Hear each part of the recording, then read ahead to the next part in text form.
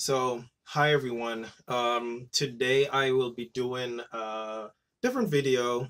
I'll be explaining my experience at Southern New Hampshire University and also how I was able to achieve a bachelor's degree as well as a master's degree in less than 5 years. Um, so let me just give you a little history of what happened. So in Jamaica, I was a forest officer. Oh, I'm working from home, so I'll periodically get emails, but I was a forest officer and I had an interest in environmental research and that kind of stuff. But when I came to America, I had to throw all that away because number one, I'm in the north, I'm in Pennsylvania, so half the year, or I would say 4 or 5 months, I wouldn't be able to be an active forest officer I mean, I guess I couldn't, I don't know. Um, but I realized I needed to figure out a different career uh opportunity. So a lot of people encourage me to go into nursing because they're like, that's where the money's at and blah, blah, blah. You'll never be out of work. So I went ahead and I started working at a group home doing direct care. I also got my CNA license, never use it because you don't need that to work in group homes in Pennsylvania. So while I was doing that, I moved to Harrisburg because I was living in the countryside. I moved to Harrisburg and I went to an orientation at community college, and I realized that being here on my own, not having family or any kind of support, no spouse, no partner, nothing, I was going to be in for a long ride. At the time, they did not offer part-time nursing. You'd have to be full-time, which wouldn't work for me because I need full-time employment for my health insurance. Um, and I'm the kind of person I become physically ill if I try to push myself too much. Um, the last time I did it, well, yeah, I started having a thyroid issue and then I started having a heart issue. So a lot of times people say to me, "Oh, but you could have pushed." I'm like, "Yeah, I'd rather to be alive than push and, end up being disabled and then I can't do anything at all." But anyway, in 2015, July 2015, I started looking up schools and I tried Penn State, and of course Penn State was saying, I would have to do the SATs or some other thing, and I'm like, I really don't have time for this. Um, what was ironic though, all my searches brought me to Southern New Hampshire University because they just needed because they're competency based, so they just needed my high school diploma and some other stuff.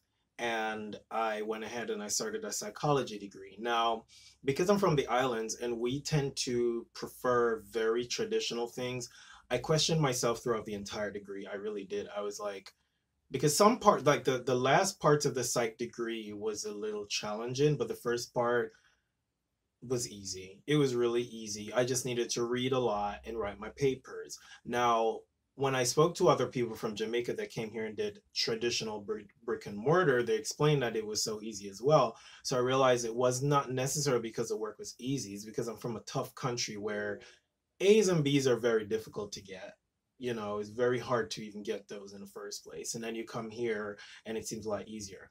But anyway, I was able to get my bachelor's degree in 2.5 years. How I did it? So I stayed working at the group home, which allowed me, I think, 3 days off. Um, I did what is called CLEP exams, which I don't remember what the abbreviation stands for. I could look it up right now. Okay, CLEP exams. What is CLEP? I'm sorry, it's taking a while. The college level examination program. So I was very good at sociology in high school, so I went ahead and I just took it. I got, I think it was 70 something. And then I did English, just like, I didn't do anything. I just sat the English exam. I didn't score the highest on there, but it was acceptable since it was English 1.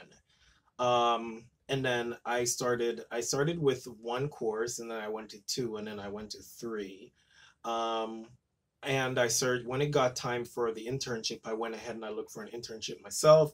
My degree was psychology and addiction, so I found a 90-day rehab center to do my 150 hours.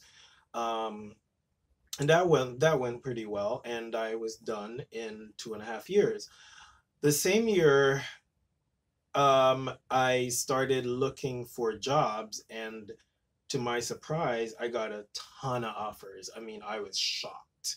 I think one of the things that excited employers was the fact that I was able to teach myself, because a lot of experienced employers, especially those that have dealt with online and competency-based education before, they realize that you have to have a lot of discipline and time management to do these degrees. You don't have the force or, of having other students around you doing the same thing, or you're on your own and you're the one that's going to owe money. So I did reject a couple job offers because I didn't feel like I was ready to leave the group home because I liked it so much. So what I did, I started looking for master's programs, and I wanted to do counseling or master's of public health. Since I couldn't get in the healthcare system through nursing, I wanted to still be in there, but on an administrative level. And I checked out Penn State. Penn State was interested in me being a part of them, but they were too expensive. George Washington University was also interested, but their tuition was $74,000 for the program, which is an 18-month program. There was also University of Scranton. They were 45 grand. And I'm like, I don't know about all that. I wanted to go to University of Scranton because it's in Pennsylvania, and I kind of wanted a hybrid kind of situation, but that was too much. And so roads led me back to Southern New Hampshire University. And I will tell you though, when it gets to the master's level, I couldn't tell you how many times I wanted to quit, but I was embarrassed because I already posted it on Facebook and I told people about it, and people were very proud of me. And so I had to fight through it.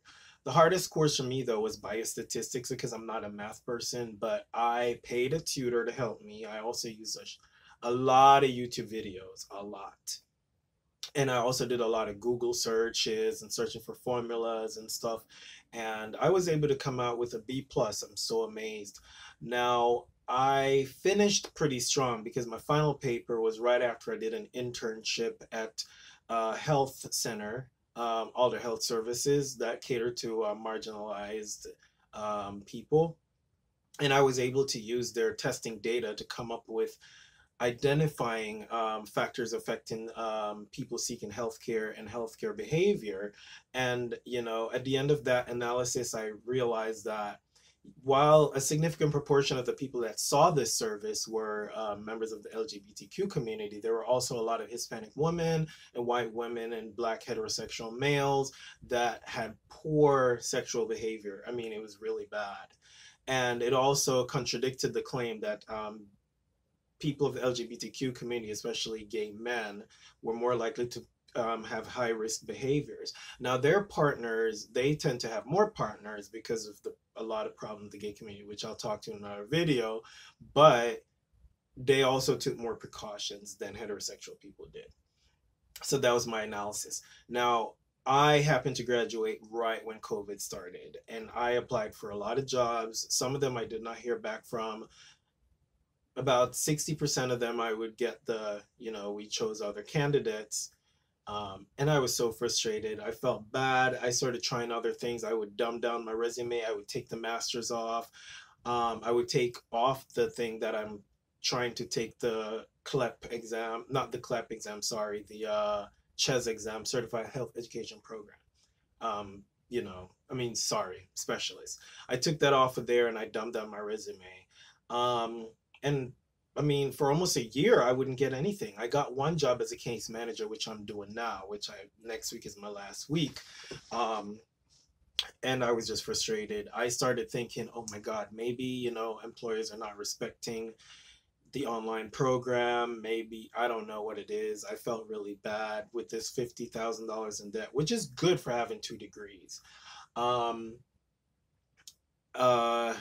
Oh, I forgot to tell you. So I did double up on my classes in the middle of my master's degree because those were writing courses. But when it got to the end, especially with biostatistics, I dropped back to 1, but I still finished within, I think, 16 months. But anyway, so I wasn't getting anything. And then once I guess employers realized that COVID is going to be around for a while, I started getting calls. I started getting LinkedIn requests for job positions. I was getting all kinds of stuff, and it was shocking. This one company I applied for a while back, they reached out and they were like, could you send an updated copy of your resume? And so I did, and they're like, we want you. It's an associate director position. They're like, we want you. And then I got another offer from a hospital to work in a crisis department in the emergency room, and they were also bargaining. And I was shocked. I was like, for the last 9 months, I was basically looking to probably go back to a group home because I was so frustrated. And they were like, and when it really hit me that it's real, you know, everything that I did was worth it, is when they started saying, "Oh, make sure you send your master's degree. This would look so good for a company. I really want this to be a part of the team." And I'm like, for anybody out there doubting it, let me tell you something. Southern New Hampshire is fantastic. Okay. They're not over the top like some other schools, which I will not mention, where they do anything for you to pass. I've known a lot of people that failed out of classes, people that weren't getting the material because they're not the type to teach themselves. So it's not that everybody comes in and passes. They have a 62% retention rate, which isn't bad, but it also tells you that people fail as well. So it's not like this easy ABC thing that everybody just passes and gets. It's not a degree mill. In fact, one of the reasons I chose Southern New Hampshire is because one of my friends from Jamaica actually went on campus, and he told me that the education is basically the same. They actually let go a professor because he made like a minor error in teaching something. They're serious. It's a serious school. And I know there's a lot of people that go there, but at the end of the day, online and hybrid programs are also becoming the norm because people are busy, and for you to think of being an adult with two jobs or a full-time job and having a child, how are you going to make it to a campus? And the most interesting thing about my class, my master's class, that made me really realize that I needed to work hard. I was the lesser of everybody in that class. I mean, we had, I think, four physicians, a couple people working in labs. There was one forensic lab person, and then there were a bunch of nurses and nurse practitioners. And I was able to grasp a lot of education from them about the healthcare system and how a lot of these concepts work. So at the end of the day, though, I will say you have to make sure this is what you want. You can't just jump on an online program and be like, okay, it's going to be a lot easier, because it takes a lot more reading, and you can't piggyback on other people's experience that much. You have to learn on your own. And if your time management suck, you are going to procrastinate a lot, and you're going to frustrate some professors, and your grades are going to reflect it. So, but I'm very happy with the education I got. It comes out when I meet other people that actually went on campus programs or went to other online programs, and I'm asking them about concept, and they're like, what? I have no idea what you're talking about. I'm like, yeah, I learned all of that at Southern New Hampshire. But, if you are planning to do an online program, do your research, make sure it's accredited, look for reviews, look for what people are saying, if they're able to get jobs with their degrees and all that kind of stuff. And leave your comment below. Let me know what you think about if you've been to Southern New Hampshire, you're planning to go. Until then, see you next time.